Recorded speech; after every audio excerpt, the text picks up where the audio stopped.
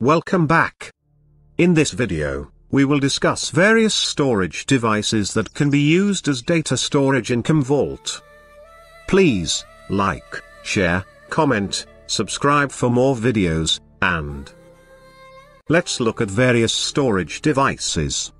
Flash drive is a data storage device which has flash memory, and is connected using USB interface.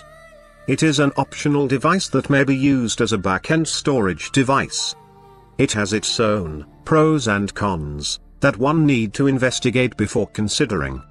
Hard disk drive. A hard disk drive, or fixed disk drive, is an electromechanical data storage device that uses magnetic storage to store and retrieve digital information using rapidly rotating disks coated with magnetic material. The disks are connected serial advanced technology attachment cable. SATA is a standard for connecting and transferring data from hard disk drives to computer systems. An external drive is just a hard drive that is connected to a computer on the outside rather than on the inside. They are externally powered, and can be connected to a computer using USB cable. Portable hard disk drive. Unlike external drives for stationary use that require power from the wall, a portable hard drive is powered from the USB connection. Plugging into the computer's USB port and deriving all power from USB for its operations. SSD or solid-state drive. Unlike conventional electromechanical storage such as hard drives which have physical spinning disks and movable read-write heads, SSD contains non-volatile flash memory that stores persistent data on solid-state flash memory, because of its much greater speed. Network-attached storage or NAS. A NAS is a storage device often manufactured as a computer appliance is connected to a network that allows storage and retrieval of data from a central location for authorized network users and varied clients. NAS devices are flexible and scale out, meaning, as you need additional storage, you can add to what you have. Storage Area Network. A SAN is a specialized, high-speed network that provides block-level network access to storage.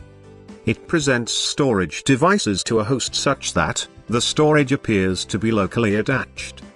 SANs are commonly based on fiber channel over Ethernet, and Internet Small Computing System Interface. Magnetic tape storage. A tape drive is a data storage device that reads and writes data on a magnetic tape. It remains well suited for archiving because of its high capacity, low cost and long durability. Cloud storage. A cloud storage is a cloud computing model that stores data on the internet through a cloud computing provider, who manages and operates data storage as a service. It eliminates buying and managing your own data storage infrastructure. Cloud storage is purchased from a third-party cloud vendor who owns and operates data storage capacity, and delivers it over the internet.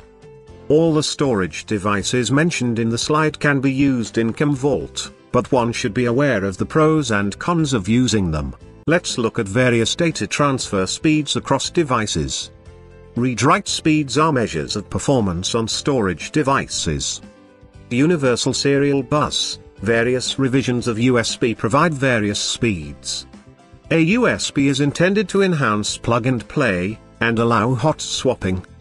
Plug-and-play enables the operating system to spontaneously configure and discover a new peripheral device without having to restart the computer. As well, hot swapping allows removal and replacement of a new peripheral without having to reboot the operating system. Serial Advanced Technology Attachment or SATA. It is a computer bus interface between host bus adapters and mass storage devices such as hard disk drives, solid-state drives and others. Various data transfer speeds are mentioned for various revisions of SATA cable. Use the appropriate storage recommended by vendor for optimal results. Hard disk drive. An HDD uses magnetism to store data on a rotating platter. A read-write head floats above the spinning platter reading and writing data. The faster the platter spins, the faster an HDD can perform. Various speeds of HDD are mentioned in the table. Solid-state drives have the fastest read and write speeds, outpacing hard disk drives. NAS runs over Ethernet cables, so it is important to choose appropriate cable for your setup. It uses TCP/IP and other protocols like CIFS or NFS for data transfer. There are a lot of factors that one need to consider or investigate before implement that could hamper performance. SAN is a high-speed network of storage devices. It provides block-level storage that can be accessed by the applications running on any networked servers. SAN storage devices can include tape libraries and disk-based devices. Organizations often choose to deploy a storage area network because it offers better flexibility, availability and performance. SANs are particularly helpful in backup and disaster recovery settings. Within a SAN, data can be transferred from one storage device to another without interacting with a server. This speeds up the backup process and eliminates the need to use server CPU cycles for backup. LTO tape is an open-format tape storage technology, means users have access to multiple sources of storage media products that are compatible. Tape drive uncompressed speeds are listed for your review. Cloud storage speed is based upon the upload speed provided by Internet Service Provider, or leased line provider. Normally upload speed is averagely slower than download speed. If you are considering cloud, then do double-check the upload speeds from ISP before considering. Now, let's check on IOPS requirements, along with what allocation unit size is needed to format disk drive, for index cache, DDB and disk library. Use a volume dedicated to the index cache directory formatted with a block allocation size of 4K. This volume could be fixed disk drive, or a mounted volume, or LUN from SAN storage, assigned with drive letter to it. We need a minimum of 200 plus random IOPS, and this IOPS requirement would increase as backend data size grows. Deduplication database or DDB, the disk where DDB is hosted on Windows, should be formatted with 32K block size, and the DDBs created for Linux should be formatted with 4K block size. We need a minimum of 200 plus random IOPS for the disk, and, as the DDB grows, this value increase, and the maximum that it can go would be till 20K dedicated random IOPS. Disk library, for Windows, dedicated disk libraries are formatted at 64K. For Linux, use dedicated disk libraries formatted at 4K block size. For IOPS, use the IO meter tool to test the I/O operations per second on the disk drive. We will try make a separate video for IOPS. Let's do some practicals. For this video, we have added 3 different volumes or LUNs. We will use one for index cache, one for DDB and one for mount path. We need disk management tool to perform the actions. Click Start. Right-click on Computer, select Manage. This open Server Manager in Windows 2008. Click on Disk Management. The plug-and-play should automatically detect the newly allocated storage and bring up the Initialize Disk window. We will use MBR partition style for the initialized disks. We will initialize one disk at a time, so let's cancel this window. You will see all disks in the bottom pane and only configured disks on the top pane.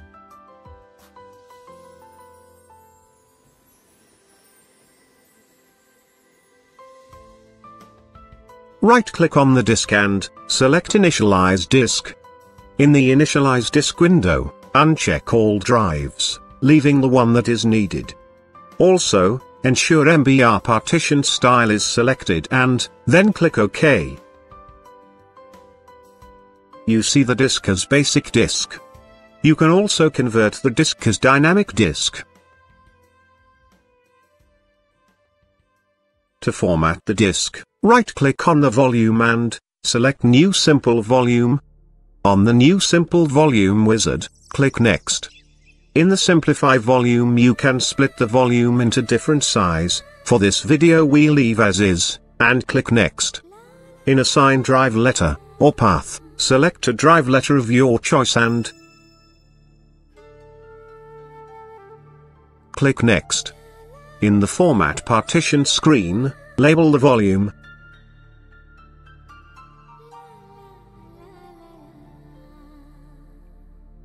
Under Allocation Unit Size, select 4K, that is 4096. Under File System, leave NTFS, leave the option Perform a Quick Format enabled and click Next.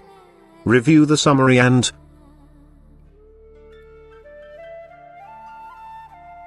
click Finish.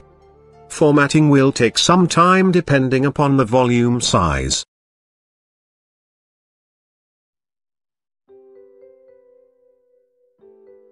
Once format complete, you should see the volume listed in the top pane. It is also listed and seen in Computer Explorer.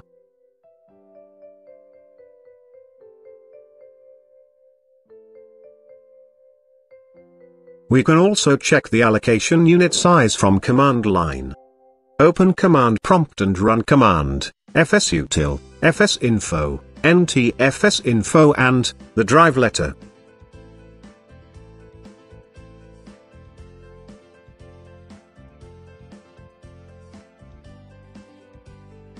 Bytes per cluster is 4K, that is the one we chose for format.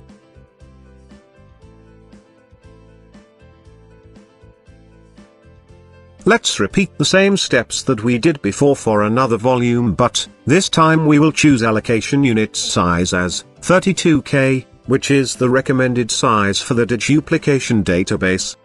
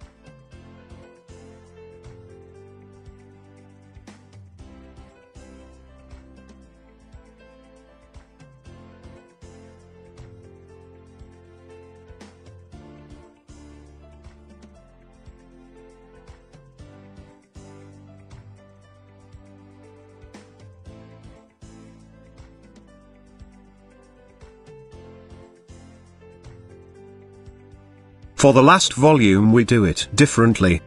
Right-click on the disk and select Initialize Disk.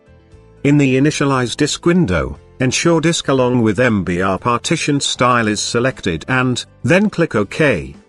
To format the disk, right-click on the volume and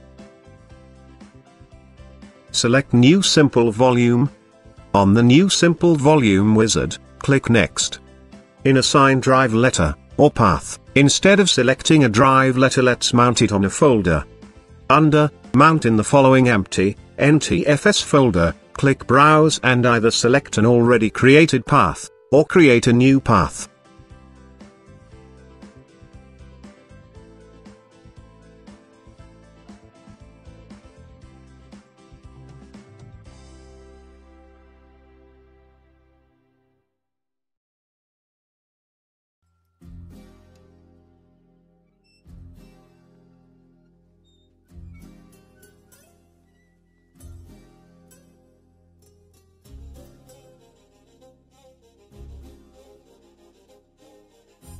Once done, click Next. In the Format partition screen, label the volume. Under Allocation Unit Size, select 64K, under File System leave NTFS, leave the option, Perform a Quick Format, enabled and, click Next. Review the summary and, click Finish.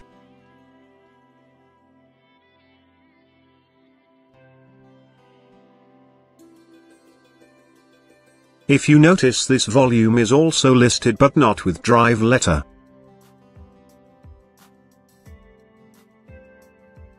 In Computer Explorer, you do not see the volume or LUN listed.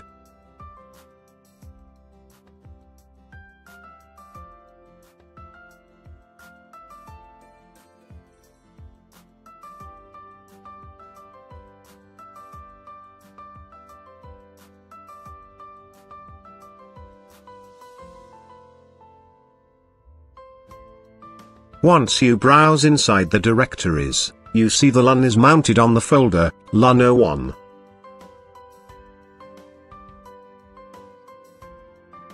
From experience, what we can say is, one can choose all these storage for disk library. You can use some storage for temporary, to keep the business running, and once purpose is solved, you can remove or decommission it. Example, for non-digUp data disk library, you can back up data between these storages.